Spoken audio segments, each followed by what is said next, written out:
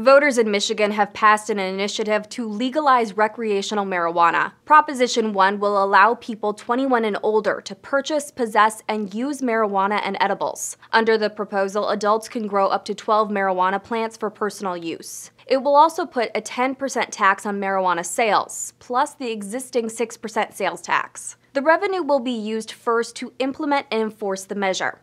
Then, a portion goes to FDA-approved marijuana clinical trials, and the remainder will be split between schools, roads, and cities and counties with marijuana businesses. Municipalities are able to decide whether they want those businesses in their jurisdiction, but they can't ban them altogether. To be clear, the legalization still won't allow driving under the influence, smoking near schools, or in public, except in some designated areas. Supporters of the measure have pointed to the revenue it would bring to the state. Critics argued that the possession limit of 2.5 ounces is much higher than other states. Michigan is now the first state in the Midwest to pass recreational marijuana legalization.